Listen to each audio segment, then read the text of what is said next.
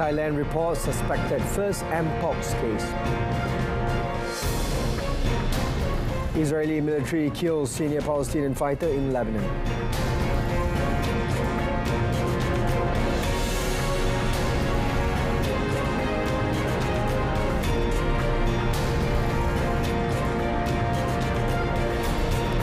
Good afternoon and Salam Malaysia Madani. I'm SAHIH and you're watching World Today. Thailand has reported a suspected first case of the new, more dangerous strain of Mpox, which the World Health Organization has declared a global public health emergency. According to the Kingdom's Department of Disease Control, the patient landed in Bangkok on 14 August and was sent to hospital with Mpox symptoms the following morning. Laboratory tests are underway to confirm the strain, but officials believe it to be from Clade 1 variant. The infected person, a 66-year-old European who travelled to Thailand from an African country, has been quarantined. ล่าสุดของผู้ป่วยนี้ดีครับนะครับไม่มีอาการรุนแรงนะครับใดๆนะครับแล้วก็คาดว่าวันศุกร์เนี่ยจะยืนยันได้ 100% ถึงแม้ว่าจะเป็นไทป์ 1B หรือไม่ต้องเรียน Health officials are also monitoring 42 people who came into close contact with the patient. While Mpox has been known for decades, a new, more deadly and more transmissible strain known as Clade 1B has driven the recent surge in cases. The International Organization for Migration has launched an appeal for $18.5 million to provide crucial healthcare services to migrants. Internally displaced persons and host communities in East Africa, Southern Africa and the Horn of Africa at risk of Mpox. The United Nations agency said it is concerned about migrants, internally displaced persons and highly mobile populations in the region who tend to be at far greater risk of infection due to their living conditions and mobile and transitory lifestyles that greatly limit their access to health and medical care. The organization said its appeal, preparedness and response plan is designed to reduce the risk of exposure to the disease for these vulnerable groups. It explained that the required $18.5 million will be used to enhance the capacity to respond to the needs of migrants, internally displaced persons and host communities by supporting prevention and control measures, particularly at borders. The UN Migration Agency also said the funding would further build the capacity of national healthcare workers and frontline responders and enable the identification of high-risk areas to ensure effective monitoring of the disease and reduce its spread across borders.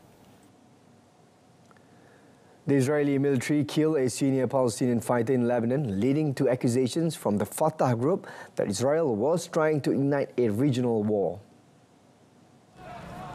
The strike that killed Khalil Magda, described by Fatah as one of the leaders of its armed wing in Lebanon, came hours after U.S. Secretary of State Antony Blinken ended a tour of West Asia aimed at reaching a ceasefire in the Israel-Hamas war in Gaza. Fatah, which is based in the West Bank and rivals the Gaza Strip's Hamas group, said Magda was killed near the southern Lebanese city of Sidon. His killing marked the first time Israel has targeted a senior Fatah member in more than 10 months of cross-border clashes with Lebanese armed fighters, mostly from Hezbollah during the Gaza war. Tawfiq Tirawi, a member of Fatah's Central Committee, said that the assassination is further proof that Israel wants to ignite a full-scale war in the region.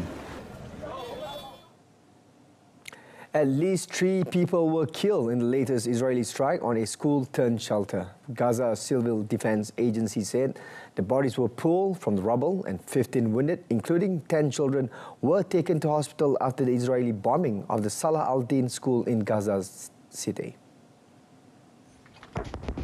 Head of the UN Agency for Palestinian Refugees, Philippi Larzani, denounced yesterday's strike, saying that some were burned to death in the horrific attack on one of the agency's schools in Gaza City.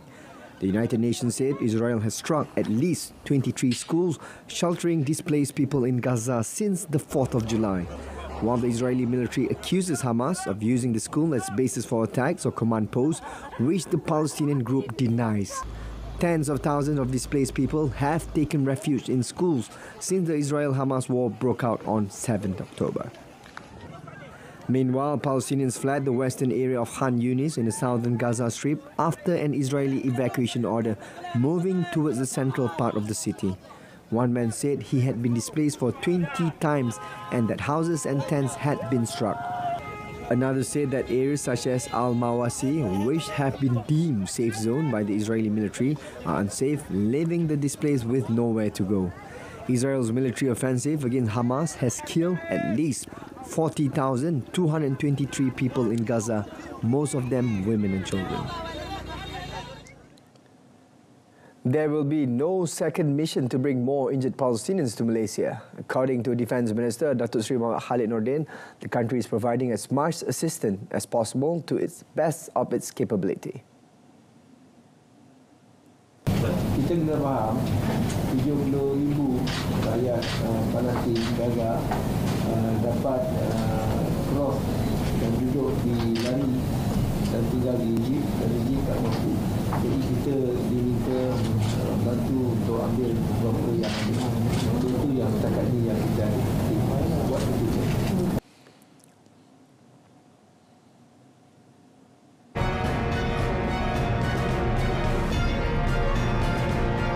Coming up next, Ukrainian parliament agrees to join ICC.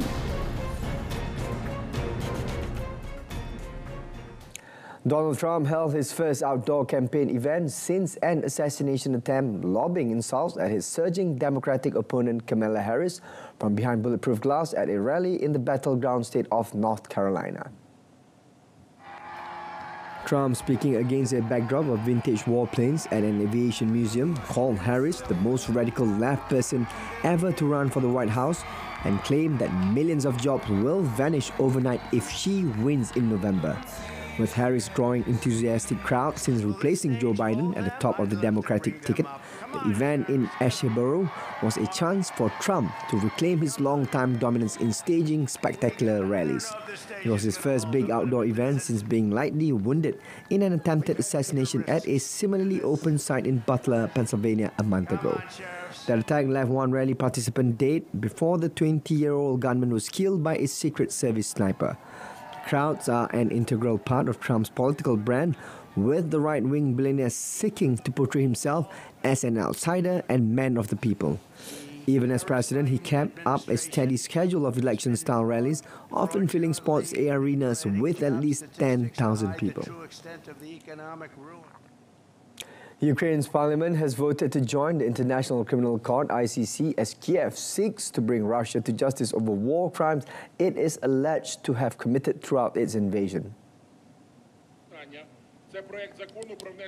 The International Criminal Court prosecutes grave offences such as genocide and crimes against humanity and has the power to issue arrest warrants that its 124 members are obliged to execute. Ukraine signed the Rome Statute that founded the court in 2000 but had not ratified it, as some political and military figures expressed fears Ukrainian soldiers could face prosecution. Ukraine's Foreign Minister Dmytro Kuleba called the move historic after the parliament adopted the ratification of the statute.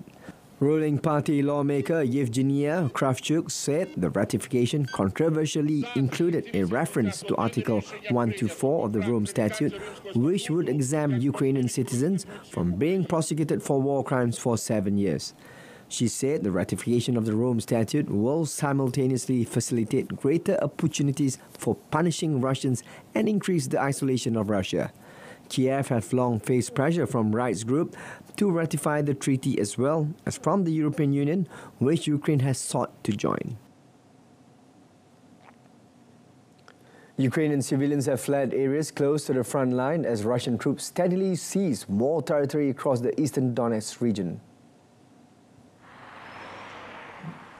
The Russian army has captured several towns and villages in recent days, even as Moscow scrambles to fight off a Ukrainian counterattack into its western Kursk region. Civilians in Mirnograd, less than 10 kilometers from the front line, said that increased shelling had finally prompted some to leave 2.5 years after Russia launched its invasion. Russian troops are fighting to reach the key logistics hub of Pokrovsk, a strategically important city 5 kilometers west of Mirnograd. Officials had ordered families with children to evacuate Provocross and the surrounding areas where they said more than 50,000 people still live. Russia, meanwhile, claimed its latest territorial advance, with the defense ministry saying its forces had captured the town of Zelain, around 20 kilometers to the southeast. Moscow claimed to have annexed the industrial Donetsk region, as well as 3 others in eastern and southern Ukraine, despite not having full control over any of them. The Donetsk region has been at the center of the war between Russia and Ukraine since 2014, when Moscow-backed separatists tried to seize control of Donbas region and secede from Kiev. German Chancellor Olaf Scholz said on Wednesday Ukraine had not consulted Berlin about its shock incursion into Russia and that he expected that military operation to be limited in time and territory. Speaking at a press conference after talks with Moldovan President Maia Sandu in Chisinau, Scholz said Berlin was monitoring further developments around the incursion closely. Ukrainian leaders have cast the attacks as proof that their military can still succeed in offensive operations and still surprise. Russia has vowed to repel the incursion. Separately, Scholz said Germany would continue to be what he said was Ukraine's biggest supporter in Europe after controversy in recent days over what some have called wavering German support for Kiev over domestic politicking. Moldovan President Maia Sandu said that Berlin's support for her country strengthened neighboring Ukraine and security in the region. Iran's conservative-dominated parliament has approved reformist President Masoud Pezeshkian's proposed cabinet, which includes 1 woman and a foreign minister open to dialogue with the West. Lawmakers voted in favor of all 19 ministers chosen by Pezeshkian, who was inaugurated in July after his predecessor Ibrahim Raisi died in a helicopter crash during a session broadcast on state television. Yesterday's vote was the first time in 23 years that Iran's parliament granted confidence to all ministers proposed by a president since the term of reformist Mohammad Khatami. The new cabinet includes Abbas Araghchi, a 61-year-old career diplomat, as Iran's new foreign minister, replacing Hossein Amir Abdollahian, who died along with Raisi in May. Araghchi, known for his openness towards the West, has recently vowed all-round support for the axis of resistance and Palestine during a speech in Parliament, referencing pro-Tehran armed groups opposed to Israel. Yesterday's vote also approved the only woman in the cabinet, Farzaneh Saghdeh, second woman to hold a ministerial post since the Islamic Republic's establishment in 1979. Saghdeh, aged 47, will head the Ministry of Roads and Urban Development. A bus carrying Pakistanis overturned in central Iran, killing at least 28 passengers and injuring another 23 people. The Crisis Management Director General of Yazd Province said the deceased include 11 women and 17 men, while 7 of the injured people were in critical condition. According to a preliminary investigation made by the Iranian Traffic Police, the accident took place late on Tuesday in the central Iranian province of Yazd and was caused by a technical defect in the bus braking system. The injured, most of them coming from Lakhana, Gotki and other cities in Pakistan's southern Sindh province, were taken to local hospitals. Pakistan's consular services in Iran had been invited to Yazd province to follow up on the accident. Foreign Ministry spokesperson Nasir Kanani said Iran expressed its sincere sympathy to the neighboring and brotherly government of Pakistan as well as the bereaved families, adding that relevant authorities in Iran are actively pursuing relief and treatment services. Extensive flooding in eastern Bangladesh has left more than 200,000 people stranded. Chief of the Feni District Administration Shahina Akhtar said that 3 sub-districts, Pulgazi, Chagel Naya and Porsuram, were particularly hard hit by the rain-triggered floods. Akhtar said heavy rain for nearly a week and the onrush of water from upstream hilly areas caused local rivers to burst their banks. She added that the army troops along with local volunteers had started evacuating the flood-affected people to safety. She also noted that no person has yet been reported as dead or missing. A local resident in Pulgazi, Motahar Hossein, said many thatched homes and croplands were flooded. They said people in the remote areas were using boat as a means of transportation as most of the roads were underwater, adding that in some low-lying areas of the water reached up to the roofs of the houses.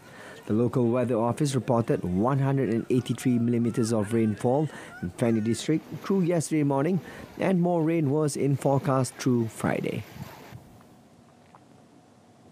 At least 3 employees were shot dead at a high school in northwest Bosnia by a co-worker who then tried to kill himself.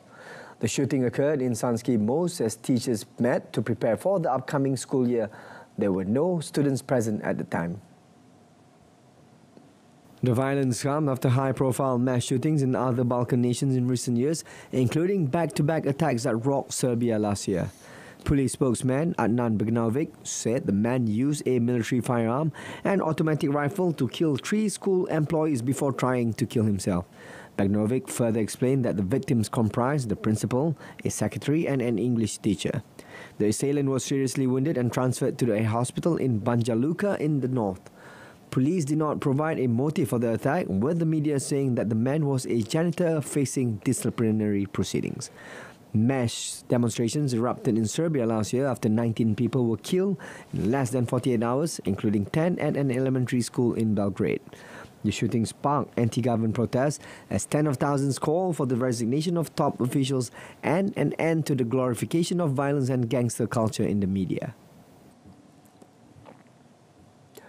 Divers searching for 6 people missing after a super yacht sank off Sicily, including UK tech tycoon Mike Lynch, pulled 4 bodies from the wreck and reportedly found a 5th. The grim development after 3 days of searches since the boat went down early on Monday morning, bringing the death toll to 6, with 1 person still missing.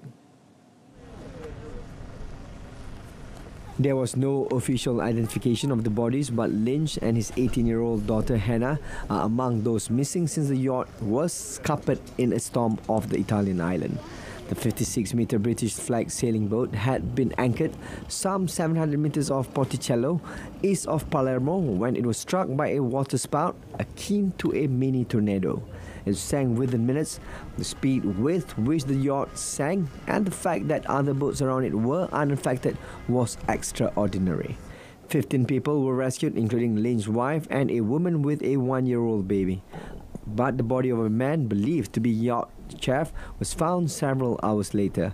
The Coast Guard said the deck of the yacht, which is largely intact and resting on the seabed some 50 meters down, had been a challenge for the search and rescue operation.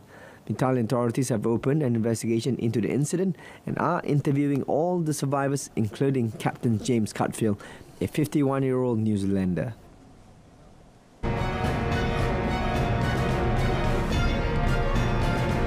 Still to come in sports, Gallagher leaves Chelsea for Atletico Madrid. Nauman Harimau Selatan, amukan gergasi merah. Aksi penentuan yang tertangguh bakal disudahkan, membakar semangat juang 2 pasukan bagi menakluki takhta buruan yang lebih ulung. Perlawanan akhir Piala FA 2024, Sabtu 24 Ogos, Johor Darul Takzim bertemu Selangor FC 8.30 minit malam di saluran sukan RTM. Saksikan juga secara penseriman langsung di RTM Click. Atletico Madrid has signed England midfielder Conor Gallagher from Chelsea on a 5-year deal. Gallagher, who had been at Chelsea since the age of 8, has signed a contract until the year 2029 with Atletico, who have paid €42 million for the 24-year-old. Gallagher spent the early part of his senior career on loan, including spells at Premier League clubs West Bromwich Albion and Crystal Palace, and did not make his Chelsea debut until 2022.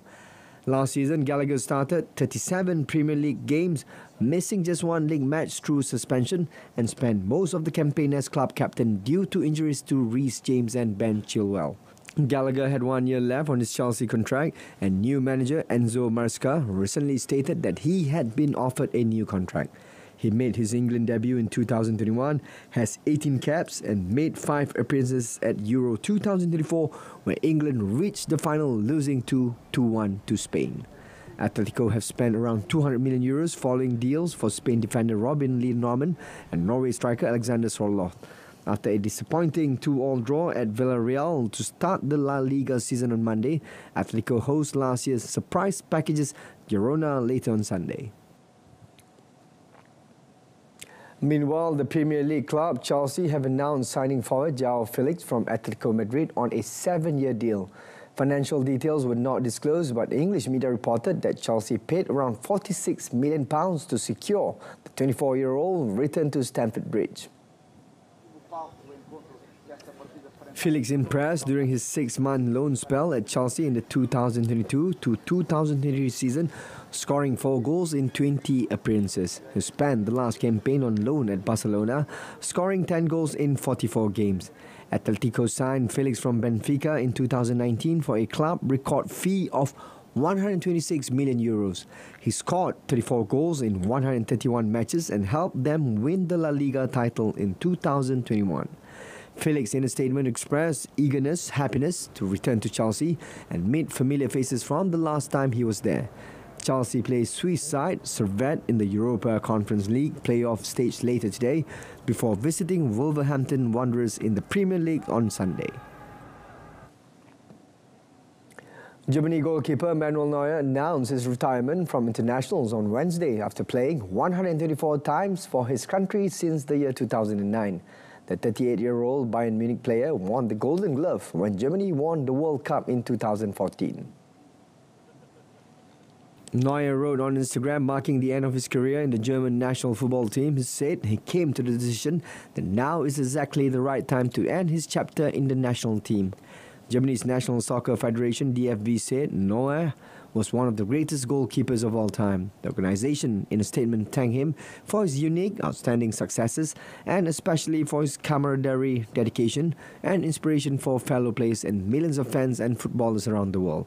Neuer's retirement came 2 days after Germany midfielder Ilkay Gundogan also retired from international football. Neuer's club Bayern, with whom he has won 11 Bundesliga, 2 Champions League and 2 Club World Cup titles, begin their league campaign at Wolfsburg on Sunday.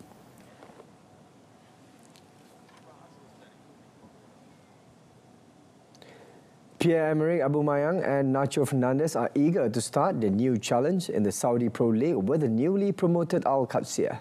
The former Arsenal, Barcelona and Borussia Dortmund journeyman and ex-Real Madrid stalwart are the headline names in Al-Qadsiya list of incoming transfers.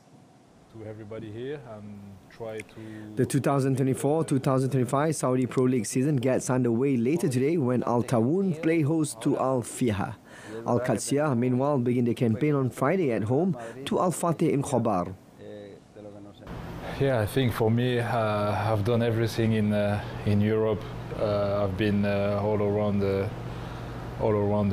world with few teams, and I think it was time for me to try something different. And I think this is a really good project because I can bring my experience to the young players and to everybody here and try to make the team better, and we will try to grow as a group, as a family, and this is what I liked the most when we talked about the project.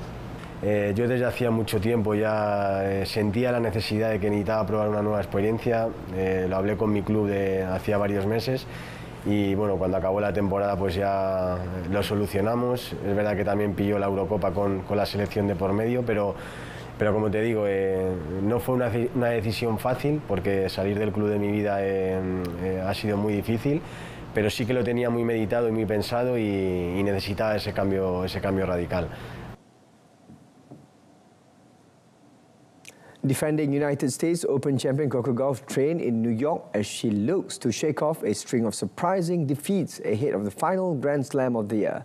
The American is one of the favourites at Flushing Meadows, but will have to improve her consistency if she is to make another run to the title. Gauff suffered a big blow to her preparations for the 26 August to 8 September US Open when she lost her first match at the Cincinnati Open last week the latest in a run of tour-level losses to unfancied players going back to the French Open in June. Italian Jasmine Paolini will be hoping to continue her breakthrough year, which has catapulted her to number 5 in the world. The 28-year-old made the final of the French Open and Wimbledon and took home gold in the women's doubles at the Olympic with Sara Errani. Gauff, representing the United States, also had lost 6-7, 2-6 to Croatia's Donna Vikic in the Olympic women's single tournament, but the match was overshadowed by a controversial line call decision in the second set as Gauff was trying to stage a comeback. Former champions Daniil Medvedev and Naomi Osaka also trained earlier on Tuesday. Czech rider Pavel Bittner beat Wout van Aert in a photo finish at the end of Stage 5 of the Vuelta a España on Wednesday. Van Aert looked set to claim his second stage of this year's race in a fast finish in Seville, but the 21-year-old Bittner edged out the Belgian on the line.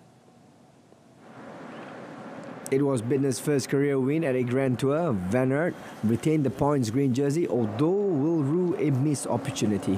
Australia's Caden Groves finished in third place. Primož Roglič retained the overall lead after finishing safely in the peloton. Van Aert launched his attack early and seemed to have done enough but misjudged his launch to the line, and Bittner took advantage to win by the narrowest of margins. It's unbelievable. I mean, only a few days ago, I got my first pro win. So yeah, to get the win at my first Vuelta it's really, I still don't believe it. There was one casualty in the run-in as Portugal Rui Costa was involved in a crash and was forced to abandon the race. The Vuelta returns to the mountains today with race favourite Roglič holding an 8-second lead over UAE Team Emirates rider Joao Almeida.